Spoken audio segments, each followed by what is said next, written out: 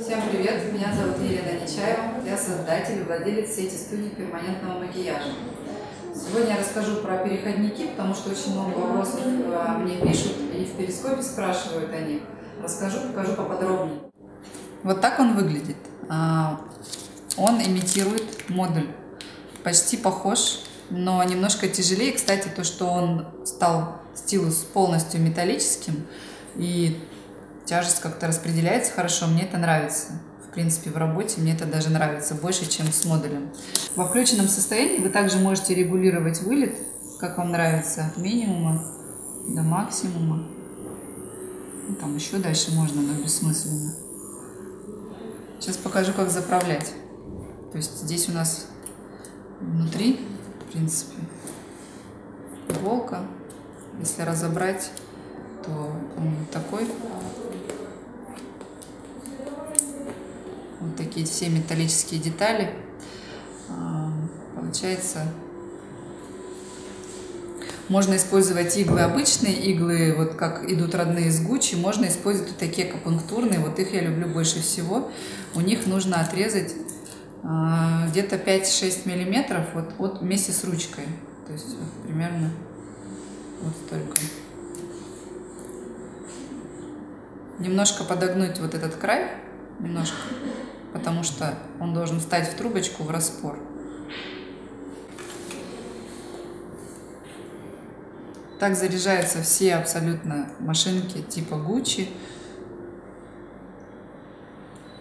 И вы регулируете вылет иглы уже потом в процессе.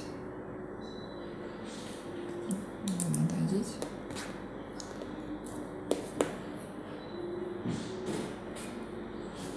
Единственное, что нельзя делать, это нельзя закрывать вот это отверстие, иначе начинает плеваться машинка и пачкается она, и это не очень удобно. В принципе, обычно весь пигмент, он только вот в этой части. Вот эта часть иглы чистая вообще полностью, ну, при правильной работе, естественно.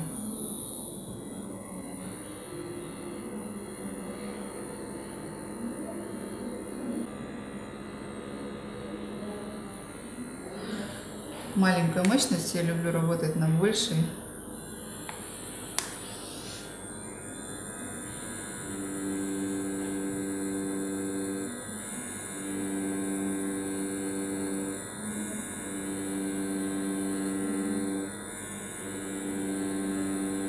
Ничто не брызгается, не поливает, совершенно так же точно можно делать растушевку, как обычно.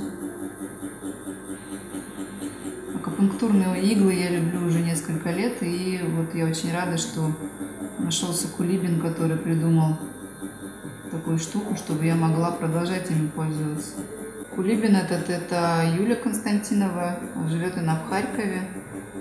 В Харьков свозили в советские времена все мозги, там много научно-исследовательских институтов и все прочее. Я думаю, поэтому там много всяких и сейчас живет кулибиных. Короче, отлично работает вообще. Пиксели, как сейчас многие любят, оставляет.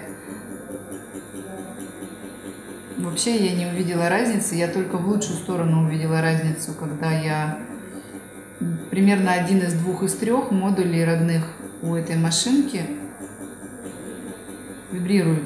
Ну, боковая вибрация такая, что ну, вот я, допустим, на растушевке бы не заметила, но на волосках она мне мешает. Я делала уже все процедуры с переходником, с таким, и, в принципе, мне очень понравилось на всех зонах работать. Ну вот, в принципе, видно, все равномерно, и волосок ложится, и растушевка ложится. Ну, на людях я тоже пробовала, отлично работает. На самом деле нет никого из мастеров, кто не стремился бы оптимизировать свои процессы. Чем дешевле расходники, тем лучше. Я знаю многих мастеров, которые ищут какие-то китайские модули. Они в итоге гораздо хуже, чем свои, и гораздо хуже, чем акупунктурные иглы вот в таком девайсе. Нам никто не платит за рекламу этих штук. Я просто их купила, они мне нравятся, я ими делюсь. Ими очень прикольно работать единичками. Очень многие мастера работают единицами на всех зонах, и Это очень сильно поможет вам удешевить себестоимость процедур. Я не знаю никого, кто работал бы в этой профессии просто из любви к искусству. Все берут за нее деньги, и в итоге получается для вас это будет выгоднее. Если вдруг вы работаете грязно, то вы можете купить много. И принцип такой же: замачиваете в растворе в просойнике, а потом сухожары либо в автоклав. Все абсолютно металлическое, спокойно стерилизуется в правильных температурах. Рецепт такой: вы покупаете машинку. Машинка мне, кстати, очень понравилась. Действительно нравится, я, наверное, на ней остановлюсь. Покупаете вот такой переходник или несколько переходников для того, чтобы вы могли, если у вас много процедур, работать без остановки. Покупаете вот эти копеечные иглы, причем они хорошие по качеству, это корейские иглы, ими работают многие врачи, почти, по-моему, вообще все мастера в России, очень многие. И перестаете спонсировать Биотек, потому что все они зарабатывают на расходных материалах. В итоге вы можете либо оставить эти деньги себе, либо сделать скидку клиентам, и вас будут любить. По качеству между модулем и акупунктурой я не заметила разницы вообще. Рисунок наносится и иглой, и акупунктурной иглой, и родной иглой одинаково, в принципе, хорошо. Единственное, если вы работаете в волосковом методе, то с переходником вы можете добиться более точной настройки, убрать вообще в ноль боковое биение иглы. Поэтому я для себя оставила такой переходник и буду им с удовольствием работать. Задать любые вопросы вы можете в описании к этому видео, либо в наших соцсетях, либо в перископе, где мы бываем почти каждый день и отвечаем в прямом эфире на ваши вопросы. Если вам понравилось это видео, ставьте лайк. Я знаю, кто поставит дизлайк. Подписывайтесь на наш канал, и мы будем еженедельно выпускать много всяких интересных видео. Задавайте вопросы, мы на них ответим. Спасибо за просмотр, всем пока!